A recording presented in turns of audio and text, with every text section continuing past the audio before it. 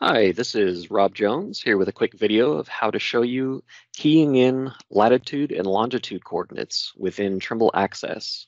Typically, you would want to do this for a site calibration. So first, I just want to show you that I have a job here that is just in no projection, no datum, so straight up latitude, longitude. And as you can see, it is a blank job. If I go into the point manager, no points. Brand new job, nothing in it. So if I want to key in a point, I can go to menu and then key in, and I'll key in a point. If you don't see latitude and longitude here, you may need to change your coordinate view. For instance, if you see northings and eastings, you're probably set to grid. So make sure you're set to global so you can actually do a site calibration here. Point name, we'll start with point 1. You don't need a code. So for the latitude, Trimble Access supports both decimal degrees and degrees, minutes, seconds.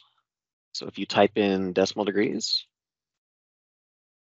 5, it will convert it to degrees, minutes, seconds. For the longitude, I'm going to actually type in degrees, minutes, seconds. For the degree symbol, you can either find the symbol on your controller, or you can go to units and select degrees here.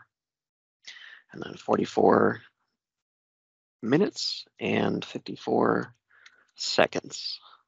And then height, I'm just going to put 100, don't really care. Enter, and I will store that.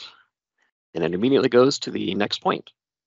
So again, latitude, I'm going to do 36 degrees, 48 minutes, 37.22 seconds. And longitude, I'm going to do negative 119.750217.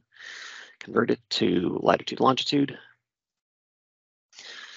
All right, and height, we'll just keep the same. So we can store those. And now, let's see, if we go to our point manager, you can see if we put it in global, there are our keyed in latitude and longitude, northing and easting, and elevation, of course. All right, there you have it. That's how to key in points for latitude and longitude in Trimble Access. Thank you for watching.